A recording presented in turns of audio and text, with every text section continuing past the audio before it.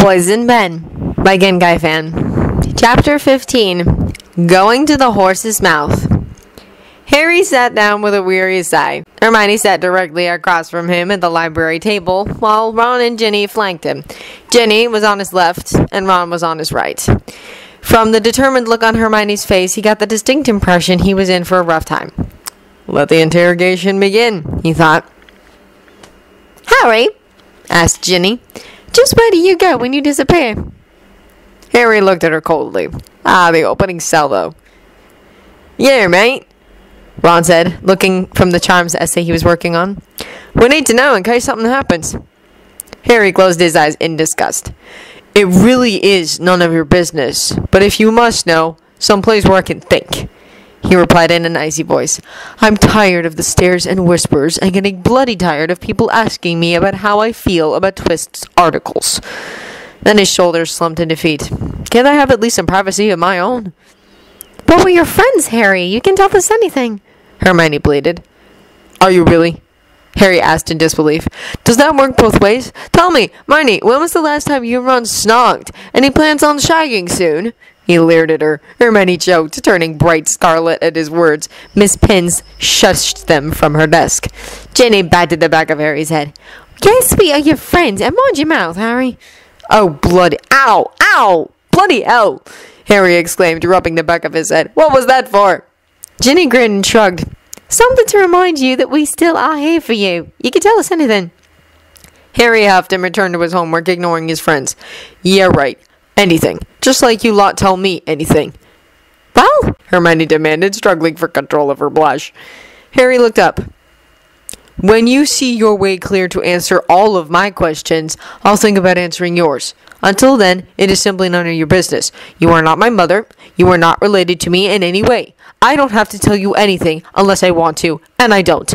Friends respect each other's privacy, and we all know I have none, thanks to this bloody scar. His three companions sat in shocked silence. Hey, Harry! Hey, mate! Harry's attention was immediately drawn to the pair of identical red-headed twins that were bearing down on them. Yeah, Forge and Gred? Help us out here, mate! Yeah, who do you think is Oliver Twist? Harry groaned, ducking his head, but was silently thankful for the change of subject. Well, I personally think he's two people. One doing the research and one doing the writing. There is no way one person is doing it all, he said while cackling silently. Right, now that Professor Flitwick is helping him, there really are two people working on the articles. Well, sort of. The professor had been a fountain of information and research opportunities. Well, hasn't he come out of the closet? Ginny asked in an attempt to ease the tension. Well, he would be expelled, Fred said. Too right there, Fred, George agreed. Snape is already at the warpath. He wants the articles to cease. Now, he doesn't like his main source of entertainment under scrutiny. Not to mention our fearless headmaster, Forge. Hermione huffed. Well, whoever Oliver Twist is, he should be expelled. He's destroying the reputation of our school. Oh, Gred, the little know-it-all is peeved. Too right, mate. She doesn't like a little world shaking. Aye, Ron shouted as he stood. Leave her out of this. Miss Pins shushed them again. Standing. If you can be quiet, then you'll have to leave, the librarian scolded. Harry shook his head at his friends. They just don't get it. How could such a smart witch have so little common sense? Didn't she see the things Twist pointed out for herself? With a heavy heart, he slammed his book closed and stood. Harry! Ginny called. Oi, where you going? Ron called out as he scrambled to follow Harry.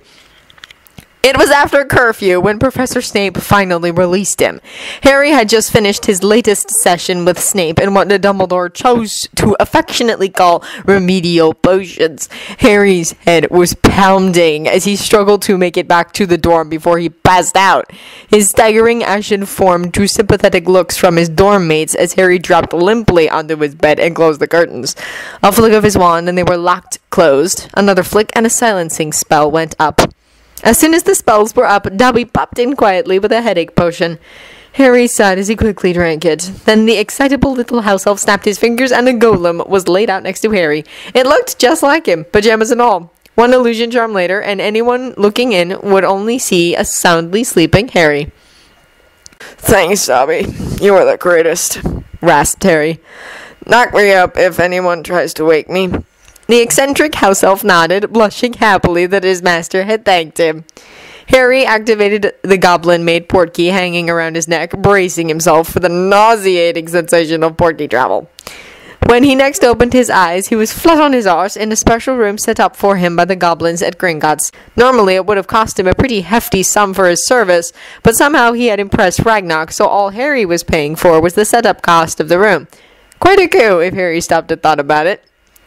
Waiting for him were Lord Peter and another middle-aged man in a St. Mungo's healer's robe. Harry had yet to learn the finer points of traveling by portkey, as most times he ended up in an inglorious heap. But he was working on it. However, using a portkey in the throes of a backlash headache from a failed occlumency session with Snape wasn't a very good thing.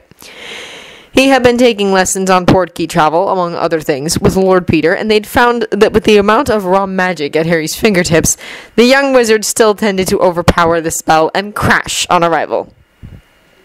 "Lord Harry," Lord Peter said, reaching to help the teen back onto his feet. As Harry stood, he lost the little bit of supper left in his stomach.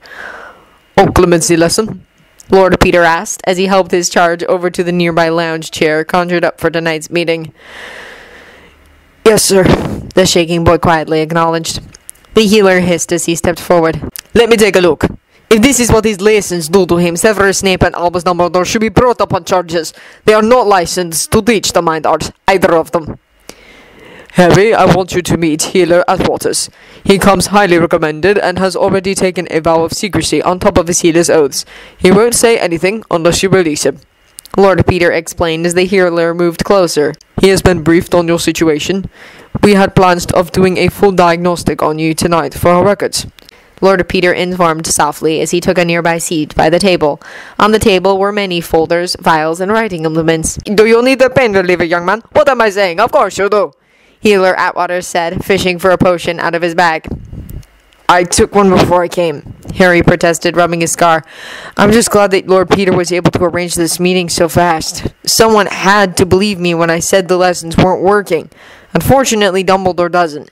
He just keeps saying, 'Harry, my boy, you need to learn this.'" Harry groaned, rambling on. His head hurt and his scar felt inflamed.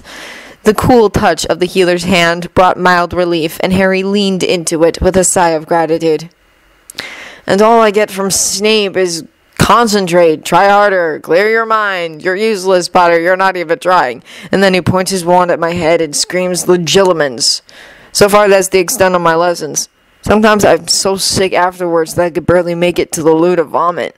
"Hasn't anyone given you the books, or any of the basic instructions at all?"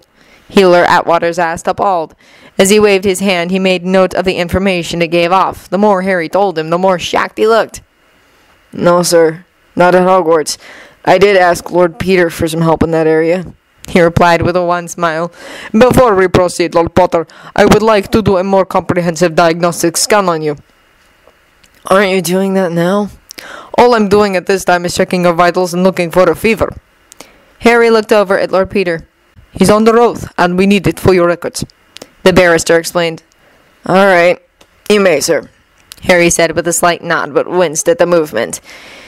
Healer Atwaters waved his wand in an intricate pattern over the teen's body. When he finished, he sucked in a very deep breath. "I just can't believe Poppy missed all this. She's one of the very best in pediatrics. She couldn't be this blind." "Maybe she didn't," Lord Peter commented.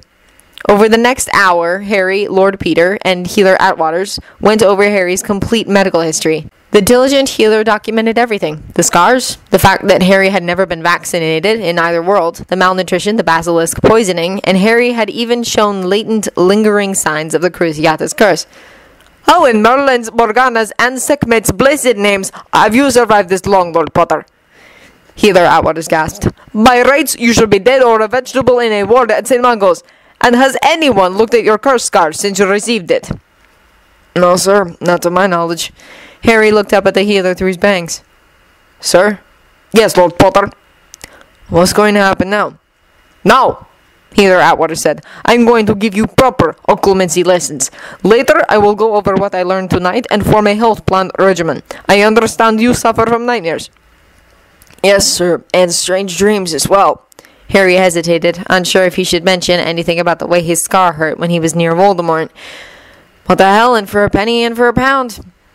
Besides the nightmares, I can tell whenever Voldemort is around because my scar hurts. Feels like my head is gonna explode. When it's really bad, it breaks open and bleeds. As Potter's eyebrows rose to his hairline in shock. Well then, let's get started. Thus, Harry added another clandestine lesson. Thankfully, Dobby was very good at helping him keep track of his schedule. Lord Peter was gathering evidence against the so-called Leader of the Light for Harry's upcoming hearing. However, it would take more hardcore evidence than just what Lord Harry could provide, which is why Oliver Twist's articles were so important. By weaving the gossip-mongering that the wizarding world so enjoys with true facts and issues, Oliver was sending a very strong message for change. Thankfully, despite his hectic schedule, Harry was able to get an article out that week. His friends were getting very persistent at dogging him. Harry wasn't sure if they really cared or were simply following Dumbledore's orders. Either way, it was getting beyond annoying. One thing Harry learned in all his years of using a library to hide from Dudders and his gang was that a library was the last place to share secrets in. You never knew who was listening around the corner or in the next aisle. Whispering always attracted more attention than actually speaking in a normal tone of voice would. He knew that the wards were a hot topic at the moment. He could hear discussions being bantered about as he studied in the library. From the horse's mouth. The biggest question around Hogwarts, surprisingly, is how safe the school truly is. Not who's going to win the House Cup, or how the upcoming Quidditch season is going to go. It seems my little rant about howlers was more than just that. According to the professors, Hogwarts will be closed during the holidays to upgrade the wards. Of course, that means everyone will have to leave school, including Potter. Speaking of Potter and the halls, Halloween is just past. Halloween, the night everyone likes to celebrate so lavishly, is also the night that made him one of the most famous figures in our world. And an orphan. I decided to find everything I could that was printed about what happened that terrible night in 1981. I found book after book on the topic, as well as newspaper articles. I was amazed that Flourish and Blotts has a complete section set aside about Potter and the events of that night. What amazes me is very few agree on what really happened. Most tales of the events of that night are based on theories and suppositions. Not one of any of these sources put forth any actual evidence. No spells were ever recorded. There is no public medical record or cause of death on file for Lord or Lady Potter. No interviews with authorities who responded that night, nor with Potter himself, now that he's at an age to speak on the matter. All of which I find to be very interesting indeed. Many of them speculate that Potter's mother did some sort of old magic ritual before the Dark Lord killed her, before he turned his wand on the infant Potter himself. So my question is, why isn't there more emphasis on the mother and not the son? I was sure that there were many mothers who have died for their children in the First War. How many managed to save their children through their death? Why isn't Lily Potter heralded as a heroine? Naturally, Potter is revered as the boy who lived, but why isn't Lily Potter receiving more recognition for her part in this sorry tale? Let's face it, the only person that really knows what went on is Potter, who was only a toddler of 15 months, and the Dark Lord himself. No one has ever asked Potter if he remembers that night. Lastly, as Halloween night has come and gone, I must wonder, where are all these so-called experts getting their facts? And the more important question is, why are they making money off a child's plight? Is Potter even aware of the copyright laws, entitlement infringement laws, of just how much these writers owe him for using his name without permission? I am given to understand that Harry Potter dolls were a big seller a few years back. Has he ever given his permission or product endorsement for any of the related items for sale? Is he receiving any royalties for these items? If not, why? He is most certainly entitled. Oliver Twist.